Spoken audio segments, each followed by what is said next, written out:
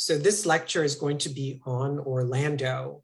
Orlando is based on a novel from 1929 by Virginia Woolf. As some of you already know, my formal training is in comparative literature, and my favorite period is the Edwardians, the writers of the early 20th century. We understand the Edwardian world in response to the death of Queen Victoria in 1902 and roughly the end of the First World War. Those of you familiar with Downton Abbey would be very familiar with the Edwardian world itself. What's important is to understand the Edwardian temperament of Virginia Woolf and the ways in which her fiction and her life challenged her temperament. And we'll be able to talk about Orlando from 1929 as a modernist piece of literature. First of all, let's think about the roles that women had in the early 20th century. The Stevens sisters, Virginia and her older sister, Vanessa, were educated by their mom at home by and large. The kinds of educational privileges we have wouldn't have shifted until significantly later, though the suffragette movement and all kinds of movements for women had most definitely started up within I'd say primarily the privileged classes in English society of the early 20th century. When we look at the Victorian world in the 1900s, we look at what we understand in response to social convention and very organized, rigid ways of understanding what you would think about as the heteronormative world or the norm core. But after Queen Victoria's death, her son Edward came to the throne, and he was in some ways the wild child. And prior to the First World War, this short period in history revealed a high level of opulence, of financial stability, where the English, from the term the English uses middle class, that pretty much means upper class to us, had rather free and incredible lives. This most definitely included empire and colonialism, but it also included a development in youth culture and the arts, where young men and women began thinking, drawing, painting, writing about how they might have seen a better world. This was usually done in literature through the expose of Edwardian social conventions and the rigidities seen in the Edwardian world. In many ways, this type of writing, which we do see not so much in Woolf's work, but in the works of her contemporaries, especially when we look at the work and the ways in which it's surfaced, we see an expose of Edwardian social conventions and the limitations that existed during this period of time for most people within society. Believe it or not, by the year 1901, 14% of women under the age of 45 years did not marry. The suitability of husbands was an exceptional issue. So the institution of marriage, by the time Virginia and her sister Vanessa would come to age, would be in an unwritten, immovable position within society. What was changing in response to the family unit is that families were having fewer children. Women were volunteering, women became involved in politics, and women started to work. It was a slow movement forward in the Edwardian era. So the kinds of understandings of what we might see as modern society, factory work for wireless telegraphs, signal companies, women started to work in what was once a particularly male-driven workforce. So along with sport and play, Virginia Woolf was very aware of the necessary advancements for women, by women. She was a feminist. And her work, Orlando, embodies an exceptionally fluid and almost postmodern understanding of how we might think about gender. She was born into an affluent household. She was born in, sorry, she was born in 1882, and she was encouraged by her father to start writing professionally. Virginia Woolf had trauma in her childhood, like lots, in fact, and it's believed that she was sexually assaulted by one of her brothers. Her fiction allowed a release for her. She did marry Leonard Woolf. They seemingly had a lovely friendship, but their marriage was perhaps cliche English, if I could say so. And they never had sex. I recently read Leonard Woolf's biography, and it appeared that this didn't ever seem to happen, or when it did, it was highly infrequent. But they were very devoted to one another.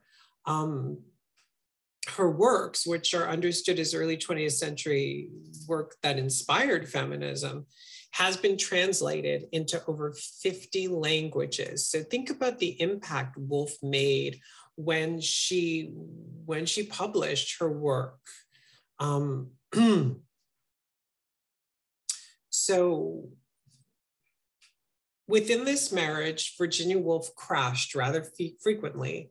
And as Leonard Woolf's biography reveals, he took a lot of care of her. Her mental illness, her wellness issues stemmed from a deep-seated sexual fear and a resistance to masculine authority. This, of course, made sense as there was evidence of sexual abuse by both sisters, by their older half-brothers and their cousin. So think about the impact, the psychological impact this must have had. It formed for Virginia Woolf a kind of psychological dimension within her fiction that at times was a little out there or ethereal, and at other times, and this is what Orlando articulates, was just rather incredible. Virginia Woolf's life shifted when she met Vida Sackville West in 1922. West was married to Nigel Nicholson, and they had a very modern and very English marriage with same-sex lovers on the side.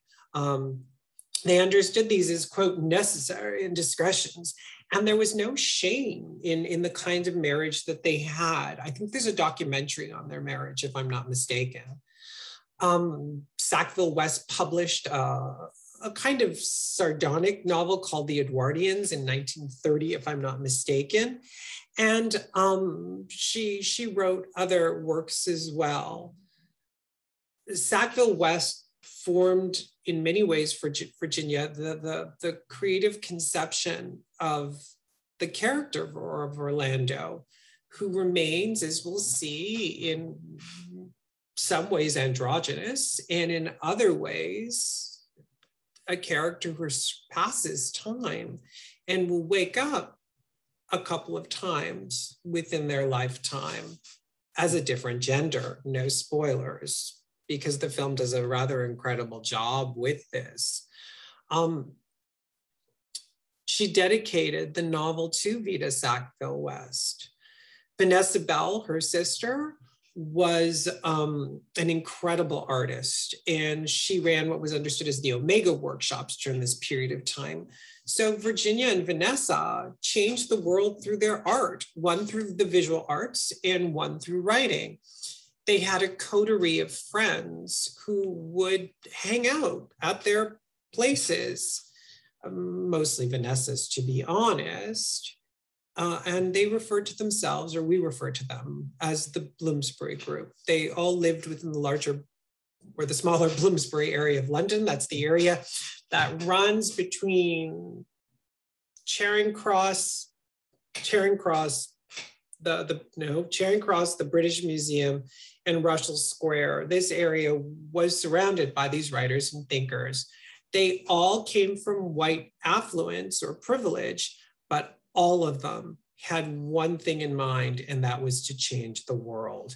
They wanted to change Edwardian social convention and the problems within their world that held them back. I feel Orlando is the most incredible voice from a writer who came of age during this period.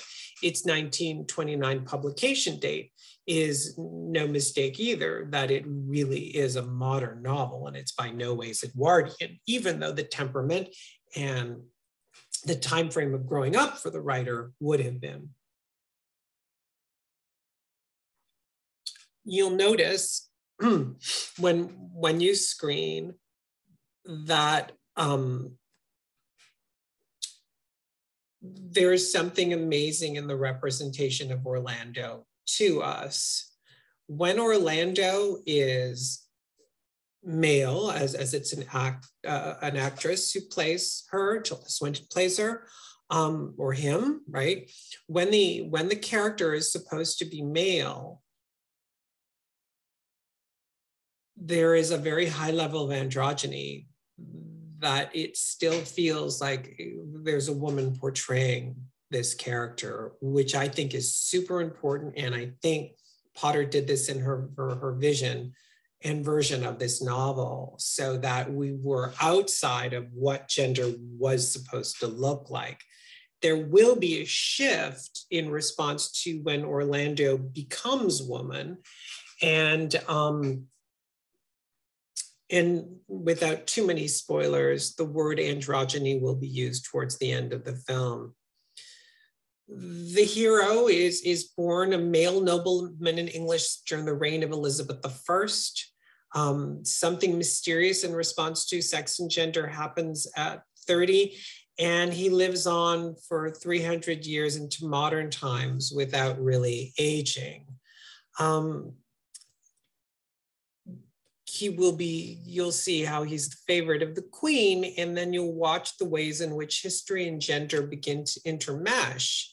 And through this intermeshing, we are allowed to and invited into a complete questioning of the limitations of reductive understandings of gender.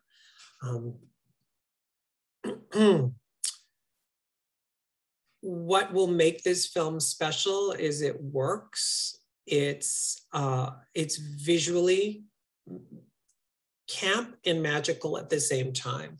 You're going to have the representations of the different historical periods, but there's something artificial and campy with them. Remember, when we think about camp, we think about the ways in which camp functions as a device that blows up gender. It explodes it, where it becomes almost unbelievable, so much so that there could be a kind of failure in a camp representation. This would be intended. Did Sally Potter's 1992 version of this novel into film, did it break from the novel? No. Woolf's tone and the tone of the Edwardians, the Edwardian cadence when you read, almost implies a satirical undermining of the way that the story is being told. And I think the film does a rather clever job with making sure that this tone is medically repeated throughout the film version itself. So when we think about films that work or don't work, I would be very surprised if you didn't find this film was effective. I think that this film will get us to step back from the debates we have about gender. And then I urge you to go back to the original novel and realize that for 100 years, we've been debating about ways that we might think about gender and the limitations placed on gender. So in my edition of Orlando,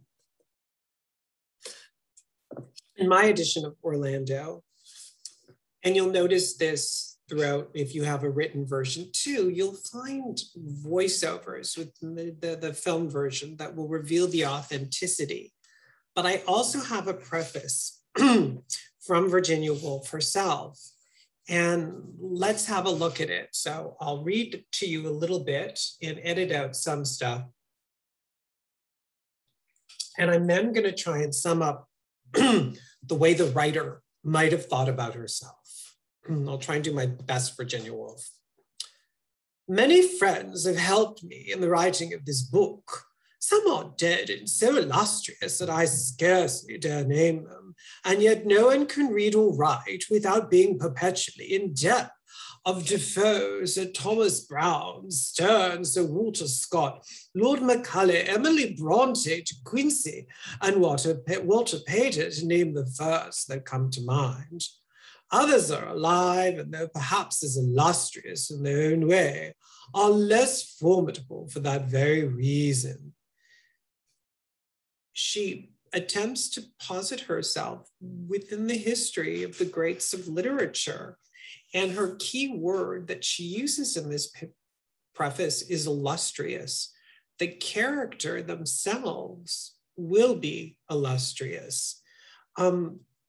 Throughout the rest of the preface, which sadly doesn't take any form outside of that, begins thanking people over and over and over again, revealing what I think is the vulnerability of this writer herself and the way she felt so supported by her Bloomsbury community and friends and family.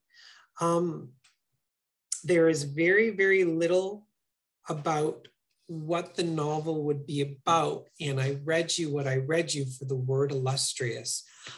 I wonder if Woolf realized how powerful this novel would be. You'll notice throughout the film, much like the novel, there will be a consistent reference to sex, to gender, to patriarchal lineage. And I'll read to you a little bit from chapter 1. I'll try again to perform it a little bit for you. He, for there could be no doubt of his sex, though the fashion of the time did something to disguise it. Just think of those first lines, right? That we're supposed to look at this character, instantly understand him as he, but think about the tone, and you'll hear this at the beginning of the film too. That even though the representation of the time was somewhat, not quite androgynous, but not what we'd understand as masculine, we're to understand Orlando as masculine. And I'd like you to think about what Sally Potter does with this character. I'll continue reading to tempt you on a little more. Orlando's fathers had ridden in fields of asphodel and stony fields, and fields watered by strange rivers, and they had struck many heads of many colors off many shoulders, and brought them back to hang from the rafters. So too would Orlando, he vowed.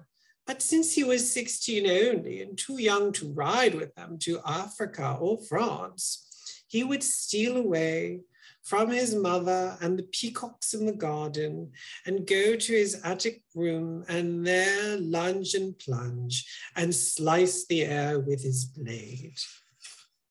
So Orlando is presented to us as a character desiring to come into his masculine self, to become part of British colonialism, to go to other places as a warmonger of sorts, and thus live out his days within the paradigms of the traditionally masculine. As the novel sets this up for us in chapter 1, everything that follows will question the way that's set up. So the kind of sardonic or ironic tone that Woolf uses, you're going to see in the film as well. And think about the way that Orlando will battle or combat. Maybe that's a better word. I mean, they pretty much mean the same thing. The one has less blood in its imagery. the way that gender is understood. And I hope this gives you a little bit of background information and a bit of a foundation so that when you screen, think about something written in 1929 that's super progressive, and then 1992, a very progressive time, transforming this into a film. Thank you for listening.